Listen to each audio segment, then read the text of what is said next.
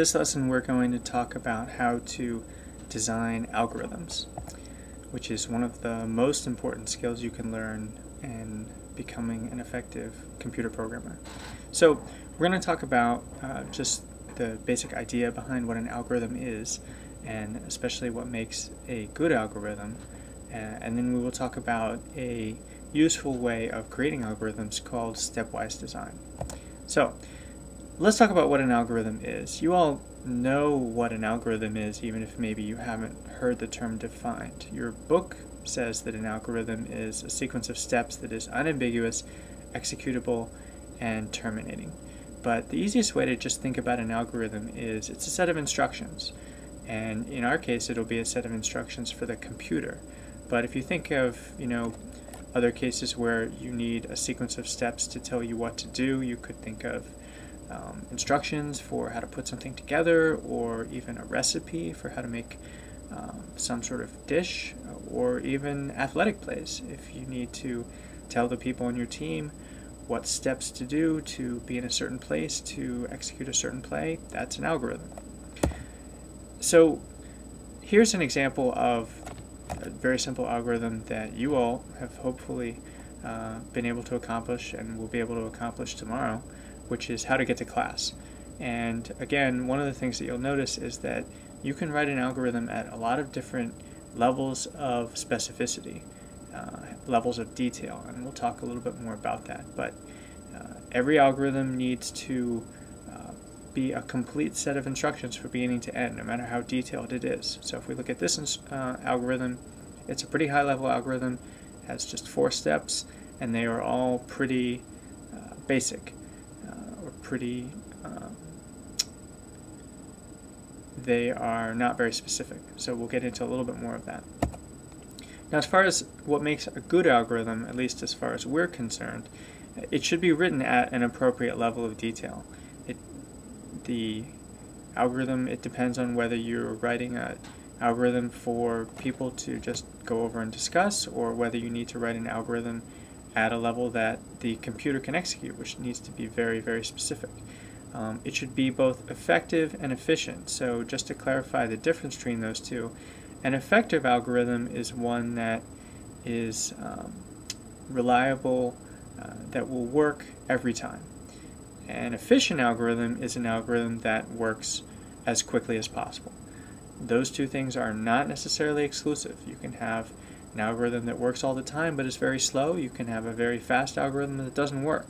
But you really need to have both of those if you're going to have an algorithm that is a good algorithm. And it should be easy to modify. You should be able to take a set of instructions and change it in order to meet a slightly different set of circumstances. So what are some techniques that we use to create algorithms for our programs?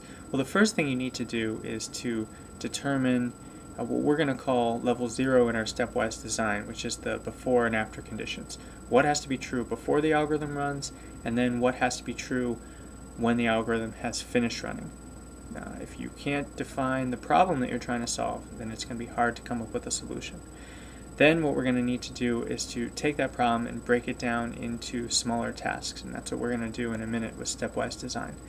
You want to try to write each task in what we call pseudocode, which is language which summarizes what the computer will do without it actually having to be the syntax of Java or whatever language you're doing. So you can still read it like English, but it is written in the system of actions that the computer can execute. And then the last thing when you finish your algorithm is you need to test it. You really should test an algorithm on paper or in your head before you sit down and start coding it, just to make sure that you don't waste time coding an algorithm that doesn't work. Now, as far as how we're going to come up with those sequence of steps, we're going to use a technique called stepwise design. Stepwise design is a top-down approach, which means that you begin at a high level with a very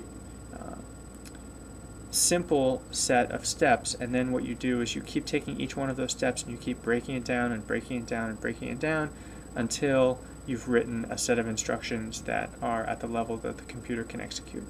And you're going to expand your solution slowly. As we go from each level to the next level, you're only going to want to take each step and break it down into maybe 3 to 5 new instructions. If you expand it too quickly, then you won't necessarily have a good sense of how your solution is developing. So let's take a look at an example of that. We'll take our example from the previous slide where we are going to class, and we will start with that stepwise design. Now here are the 4 steps from that slide, which I'm going to call level 1. Every stepwise design should also begin with a level 0, and that's where we put those 2 very important conditions for every algorithm, the beginning and end. So let's just say for begin that we are going to start in our bed asleep.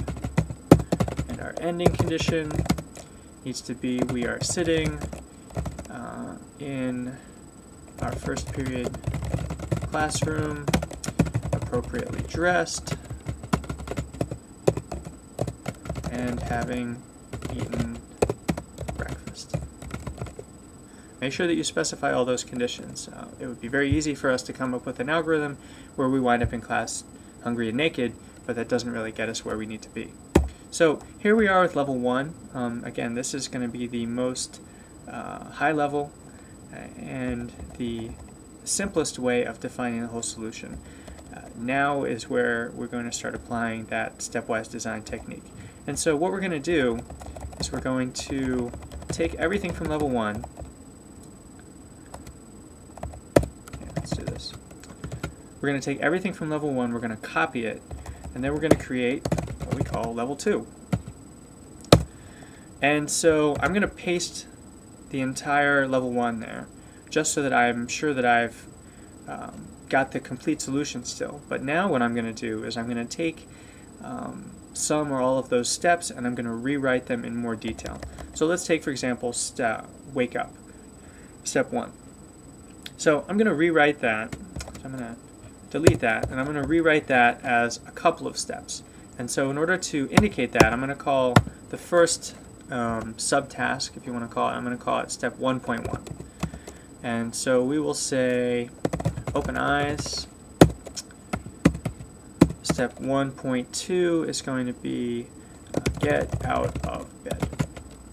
So one thing when you're creating your subsequent levels is it's always good to check that the subtasks that you've created still accomplish the bigger task that they are supposed to be part of. So let's just make sure that opening your eyes and getting out of bed, does that accomplish the task of waking up?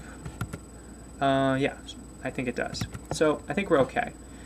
Now we're going to repeat the same process with the other steps that we have in our design. So as far as get dressed goes, I'm going to say the first thing we should do is take a shower. Then what we should do is put out clothes and put on clothes. Now let's just make sure, do these 3 steps here accomplish step 2 from level 1? Yeah, I think they do, so I think we're all right. So let's repeat that process again. Eating breakfast, we're going to choose our food.